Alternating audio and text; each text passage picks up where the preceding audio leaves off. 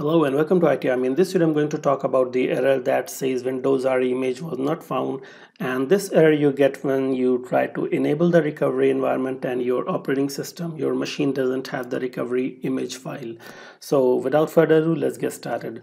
I have already created a video that says recovery environment could not be found error, and there I have talked briefly about all the different options for enabling recovery environment. In case if you are not able to enable from there, you can use this video to enable the recovery environment. So what happens is, in case if you had a recovery partition and you formatted it, it means your machine doesn't have the recovery file. So if I right click the start button and go on to disk management, so in case if you had this recovery partition and the recovery Vim file was sitting here and you have formatted it, in this case you will not be able to enable the recovery environment.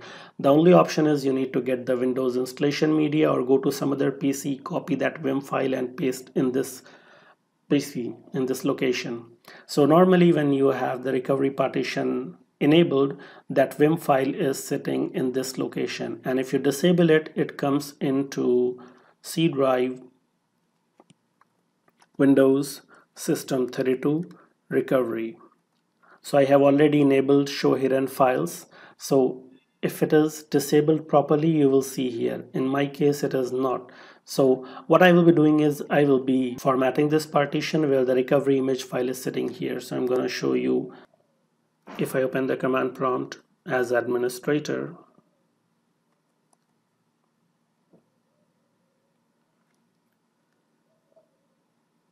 and I go on to reagetc.exe/info, and you can see that in my case the recovery image is sitting in partition 3.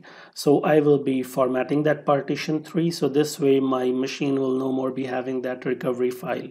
So let's use disk part. Why I'm using this part? Because the GUI doesn't allow you to delete that partition where you have the recovery image sitting. So disk part, and if I do list disk to see the list of disk, I have two disks. The first one is the one where we have operating system, so I need to select that, cell disk 0. Now if again I do it list disk, and you can see that the star is appearing, that means this is the selected disk. Now I want to see the partition, so list partition, and I can see that we have 50 megabytes, 126 GB and 497 megabytes. So I need to delete this partition, so I need to select that, cell partition 3, and now again do list partition, and this partition is selected. Now I will be doing the disaster by deleting this, and then I'm going to show you how to do the recovery. So del partition, if I try to delete that partition,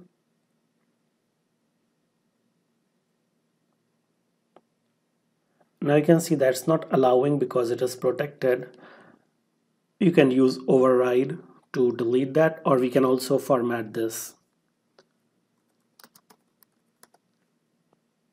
So that partition successfully got formatted. So now no more we have any image sitting over here in this partition. So if I exit,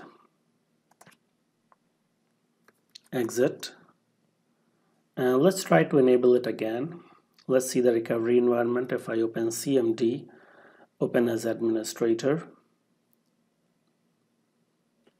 and I say reagetc.exe/info, now I can see it showing as disabled. Now if I try to enable it,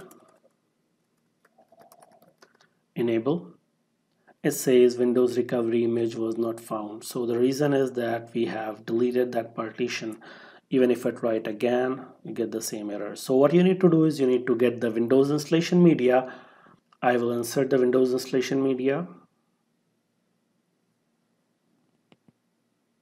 Okay, so this is the Windows installation media. Within Windows installation media, you need to go on to sources, and within sources you will find the biggest file over here is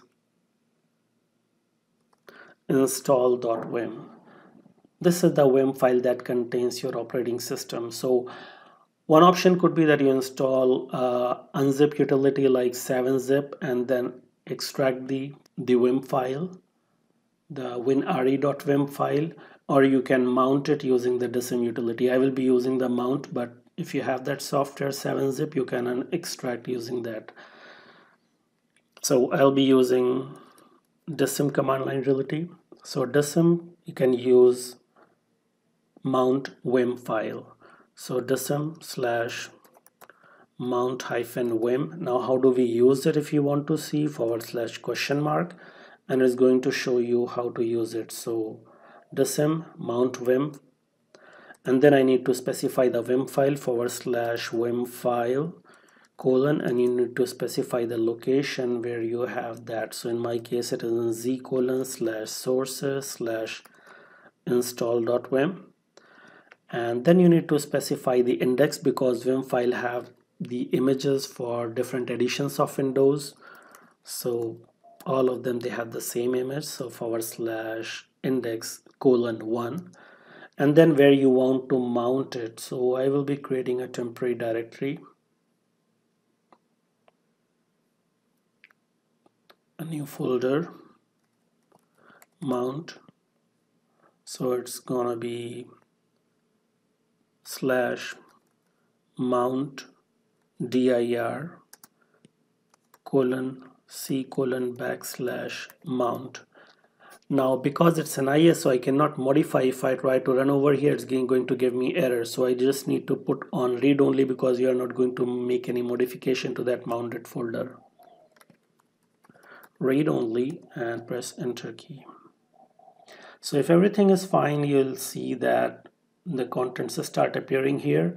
What we need to get from here is going to Windows, System32, recovery, and once that mount is complete, you're gonna see that recovery file coming here, winre.vim file. Once it's available, I can copy that file to the actual location where it should be.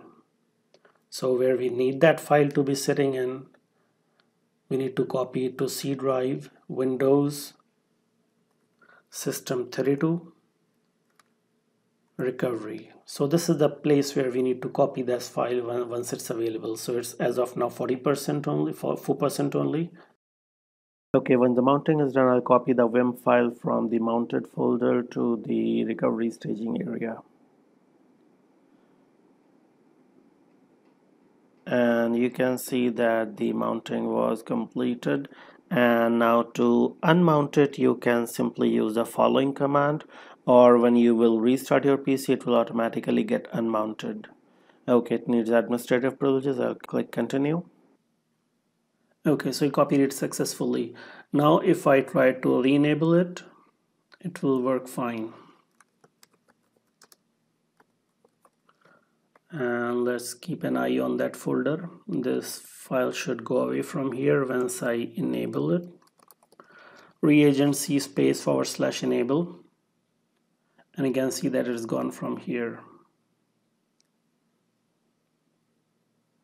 And now if I try to check reagenc /info, and you can see that it is sitting in recovery partition 2. It didn't go to the third partition, but it has been enabled. So hope you like this video. In the next video, I'm going to show you how to create the recovery partition in case you don't have. So hope you like this video. If you have any other questions or comments, please post in the comment section below, and don't forget to subscribe. See you in the next video.